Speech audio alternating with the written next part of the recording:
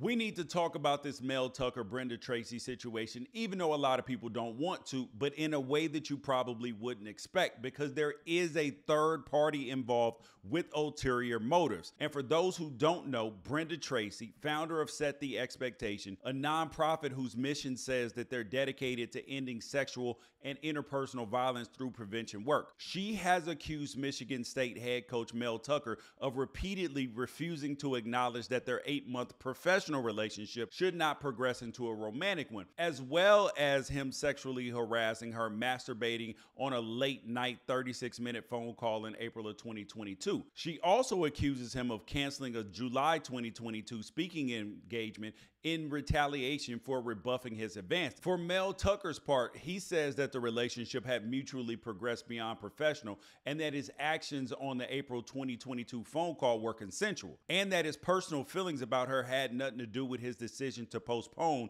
not cancel, her summer 2022 training in East Lansing. He essentially accuses Brenda Tracy of wanting to extort him for financial gain in order to drop the Title IX complaint she made to Michigan State in December 2022. And I'm not even going to get into who should be believed in here, because accusations deserve investigations. You are supposed to believe enough to make an earnest attempt to verify, and a rush to judgment is dangerous to the truth. But what happens when the people that you have to trust in order to sort out the details of a serious matter have their own ulterior motives and no regard for your welfare? Because that seems to be exactly the case in Michigan State's internal investigation of this matter, because Brenda Tracy and Mel Tucker are on opposing sides of a very serious issue. But the one place that they might have common ground is their grievance with the investigative process, because this investigation is now tainted and playing out in the court of public opinion instead of where it's supposed to be, because somebody leaked Brenda Tracy's name to USA Today ahead of the October hearing. The person Brenda Tracy had shared investigative documentation with, USA Today reporter Kenny Jacob, confirmed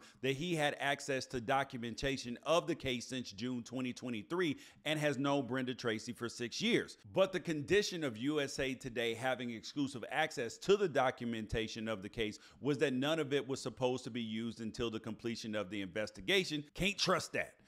And the longer the hearing was delayed, the bigger the risk that Tracy's name came out in the media. And the hearings were initially set for late August, but then Tucker and his attorney delayed the proceedings until October 5th. Over the last 2 months, the whispers of the story coming out grew louder, and a Michigan State Title IX coordinator even emailed Brenda Tracy's attorney back in late August, attempting to warn them that the media outlets were investigating the matter and might be ready to publish a story. Now, when USA Today contacted Brenda Tracy last week to tell her that her name had been brought up, she greenlit the story. And you might be saying to yourself, well, then this whole thing getting out before October is Brenda Tracy trying to gain an advantage. Now, that could be true, but what is also true is that this story getting out before there's an investigative conclusion means that Brenda Tracy's organization is essentially toast. College coaches aren't going to bring in Set the Expectation on their campus if there's even a 1% chance that they feel Tracy isn't a consummate professional. The contextless details about the long phone calls and the formation of a deeply personal relationship